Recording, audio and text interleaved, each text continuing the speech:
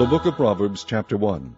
The Proverbs of Solomon, the son of David, king of Israel, to know wisdom and instruction, to perceive the words of understanding, to receive the instruction of wisdom, justice, and judgment, and equity, to give subtlety to the simple, to the young man knowledge and discretion. A wise man will hear and will increase learning, and a man of understanding shall attain unto wise counsels. To understand a proverb and the interpretation, the words of the wise and their dark sayings. The fear of the Lord is the beginning of knowledge, but fools despise wisdom and instruction. My son, hear the instruction of thy father, and forsake not the law of thy mother, for they shall be an ornament of grace unto thy head, and chains about thy neck. My son, if sinners entice thee, consent thou not. If they say, Come with us, let us lay wait for blood, let us lurk privily for the innocent without cause. Let us swallow them up alive as the grave, and whole as those that go down into the pit. We shall find all precious substance, we shall fill our houses with spoil.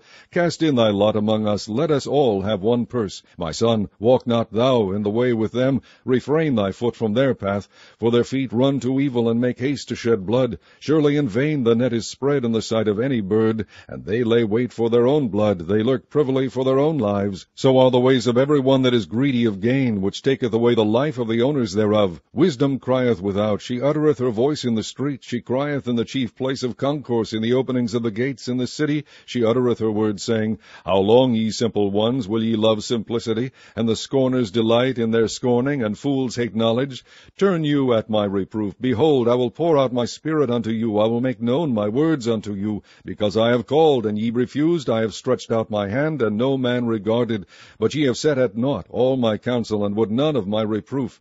I also will laugh at your calamity. I will mock when your fear cometh. When your fear cometh as desolation, and your destruction cometh as a whirlwind, when distress and anguish cometh upon you, then shall they call upon me. But I will not answer. They shall seek me clearly, but they shall not find me. For that they hated knowledge, and did not choose the fear of the Lord. They would none of my counsel. They despised all my reproof. Therefore shall they eat of the fruit of their own way, and be filled with their own devices. For the turning away of the simple shall slay them, and the prosperity of fools shall destroy them. But whoso hearkeneth unto me shall dwell safely, and shall be quiet from fear of evil.